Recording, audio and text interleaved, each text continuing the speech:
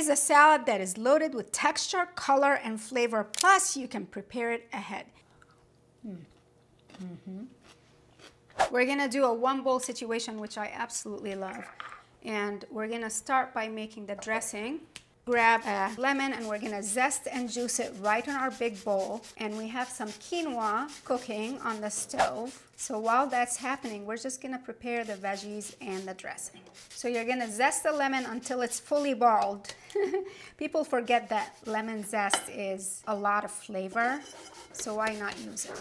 Zest and juice of 1 large lemon. Cup your hand, catch the seeds.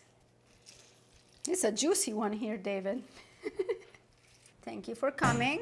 Nice big pinch of salt and nice big pinch of pepper and about I would say a teaspoon or so dried oregano. Drizzle the olive oil while whisking. And here you should really use some good olive oil, right? So of course mine is from the MediterraneanDish.com. All right, so just whisk as you drizzle about 1/4 cup of extra virgin olive oil, which is just enough to cover your quinoa. You want to give your salad so much flavor. Oh, darn. I finished my oil. No, it's fine. I got 1/4 cup right here, but man, this is good stuff. Slide your bowl right here because everything is going in this bowl. Fewer dishes, nobody's mad about that. We're gonna chop up a couple bell peppers, any color you like. I think orange and yellow, nice and sweet. You go around and slice down, see? Goodbye. We're gonna do the same with our yellow pepper, stand it up on its butt. Is this the butt or is this the butt? Oh, Max loves peppers. I'm sorry, Max. Here you go, pepper, go. Go around, slice. Thank you for coming. And then we're gonna chop him down. Point your knife down and chop like a pro. Looks good, going right in here. When you're working with something small like quinoa, you kind of chop your salad ingredients nice and small because you don't want them to take over the quinoa. Here, it's over there. Quinoa takes only about 15 minutes to cook, so once you get some water boiling and you add your quinoa, I like to add a drizzle of olive oil and a pinch of salt, and you just kind of let it simmer until the liquid is absorbed and the quinoa is nice and tender. 15 minutes, really, which is good enough to chop up all the ingredients, and you can have this on the table super fast. Going in. Then 1 nice large English cucumber. And you all know that we like English cucumber around here because it's sweet, it's not bitter, and you don't have to peel the skin off because it's nice and thin. Again, going for smaller pieces. I might even chop them just a little bit more too. And when you use English cucumbers, because they're seedless, they do not produce as much water in your salad, so your salad won't be a soggy mess. And then you take your knife and you kind of do a back and forth motion, kind of like a fan, with the knife pointing down on one side. And that way you can just chop up the cukes a little bit smaller even. This looks good. We're going right in here. Quinoa is almost ready for me, which is perfect. I have only these to chop now. We're gonna use both the white and the green parts. People forget about the white parts. They are the ones that have a lot of the flavor, so we're gonna, again, chop up really nice and small. I'm feeling very good about all the textures and the colors in this recipe. That's what makes a good salad. Focus on texture, color. That also ensures it's a nutritious salad because you're getting in a lot of good, different variety. My quinoa is ready. Ooh, yes. I'm gonna fluff it up a little bit and I'm gonna let it cool just briefly, but not all the way.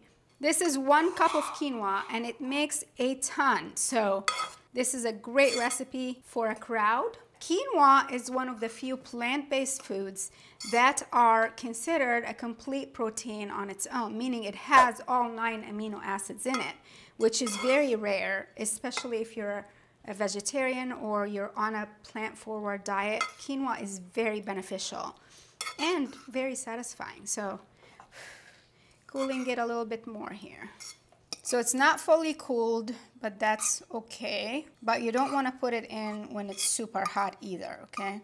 And you can make the quinoa one night ahead too. I've kind of gotten in the habit of cooking my grains, which actually quinoa is a seed, not a grain, but it's considered a grain. A lot of people think of it that way because it kind of is like a rice or a farro. So now once everything is in your bowl, all you have to do is mix it up. And of course you want to give it a taste. If you want to add some more salt or seasoning, then you go for it at this point. And if quinoa's taste is an issue for you, you may be one of those people who might consider quinoa bitter or it has a different taste to you. What you want to make sure of is you want to rinse the quinoa very well before you cook it. And that takes care of the coating on it, which has that taste. I personally don't mind that, but some people do, so that's a tip for you. Now make sure that while the quinoa is somewhat warm, you're mixing it in here. That way it's gonna absorb a lot of the flavor from the veggies and the beautiful dressing that we created. Final flavor maker ingredients that give it that bold Mediterranean flair is, of course, creamy feta.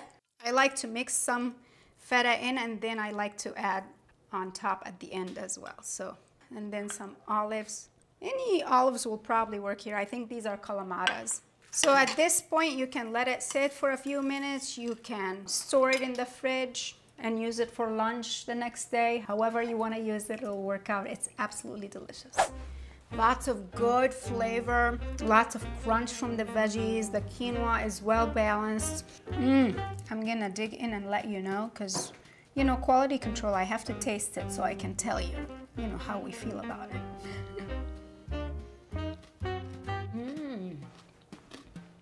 Hold on, gotta finish chewing. I absolutely love this salad. It's so good.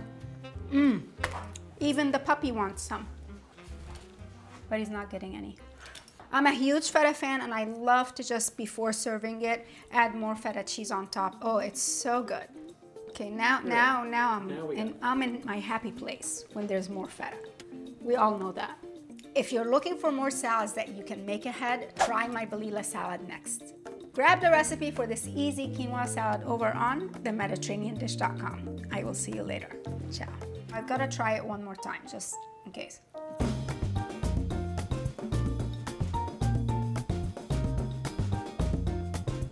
You know how the ancient Egyptians, they found in their tombs like vessels of food, different foods. But you know, if we were to do that again, I would probably like to take olive oil and feta with me in my pyramid. That would be my happy place, you know, for the afterlife. We're digressing here, David.